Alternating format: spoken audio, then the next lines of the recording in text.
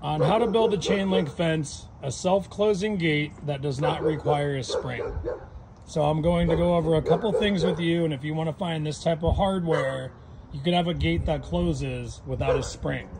These are called gravity hinges, and if you haven't seen one before, this is locked in with a couple of male pin hinges, regular post-to-frame hinges. Looks like 1 7/8 to 1 3, and you have a 1 3/8 female. On the bottom, you have a 1 7/8 to a 1 3/8 gravity hinge.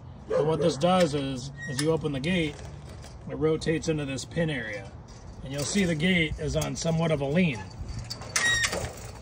The butterfly latch is designed to close both directions. So you can open this either way. Now watch this. You can see this coming out, and the angle of the gate, it's not vertical anymore. So that'll give a pitch when it wants to actually close by itself. So when you walk out of the gate and you open it up, it will have a pitch on it and kind of lean in and just close by itself.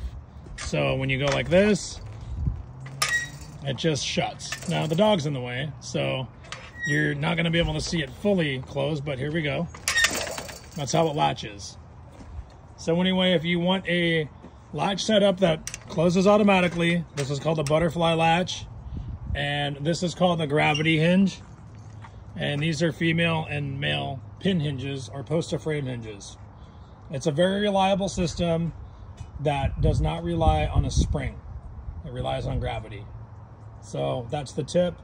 If you look hard enough through your local fence company, you can find this type of hardware. It may be a special order, but if you talk to a fencing specialist in your area that owns a fence company that is knowledgeable in fittings, request a gravity style hinge with a butterfly latch, and you can have a nice cool little gate setup that closes automatically for yourself, just like that. Hopefully you enjoyed the video. See you on the next one.